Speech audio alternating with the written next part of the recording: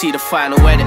They don't ever know behind the scenes. CJ's living a nightmare, Youngen's living a dream. I wore a fake smile for years, now it's starting to wear rough.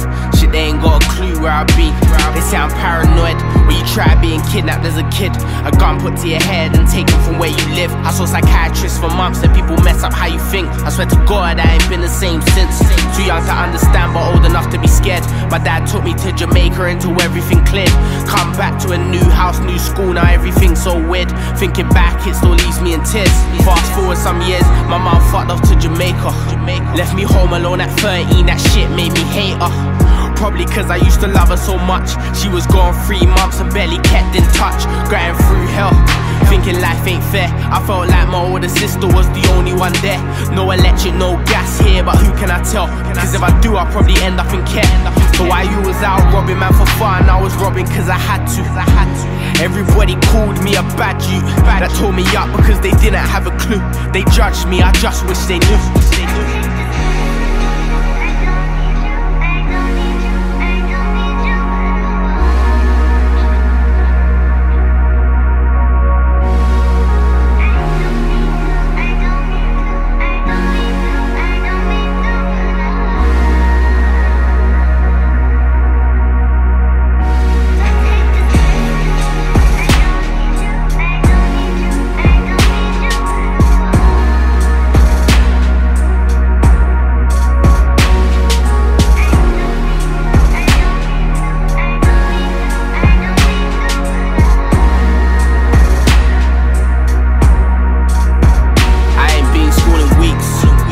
Out on the streets, there weren't one single lesson teaching me how to eat.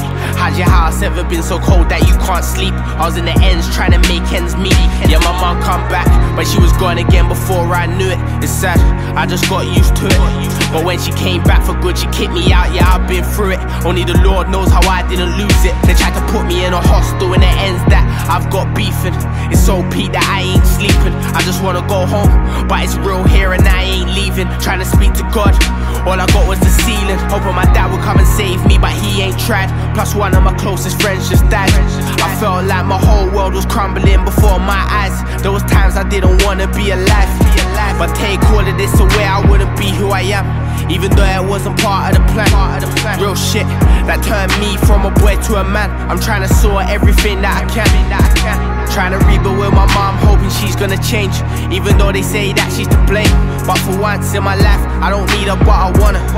I still love her, I hope she feels the same.